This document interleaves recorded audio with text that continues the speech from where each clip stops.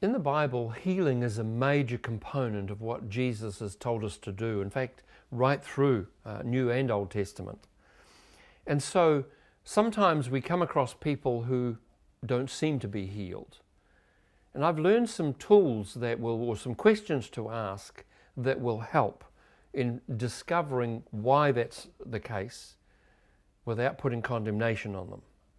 So I've learned to ask certain questions when we come across people who are sick to find out, is there a legal ground for their affliction?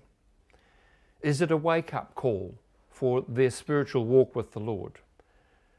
Could it be that their sickness is the direct result of personal sin? Some people make bad lifestyle choices with diet or exercise or the lack of it, or smoking or sexual or other issues.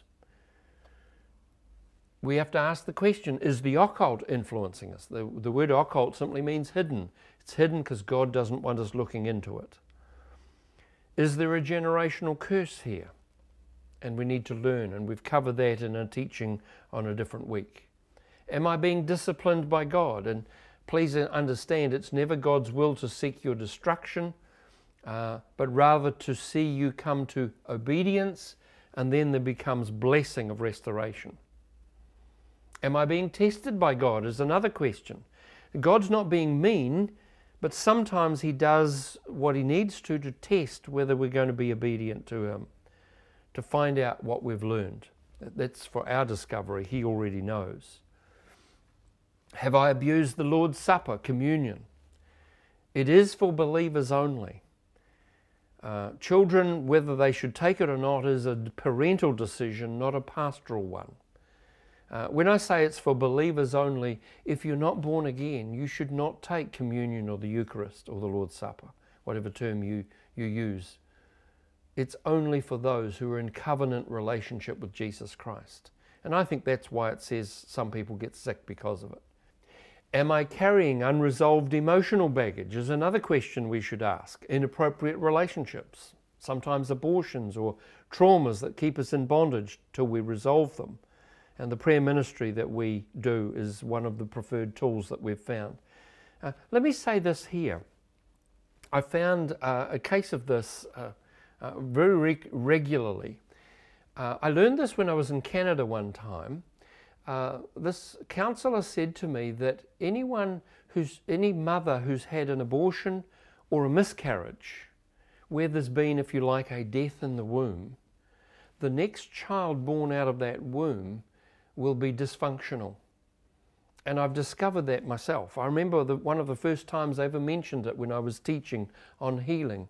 And in the next few hours, I had 8 women come for ministry.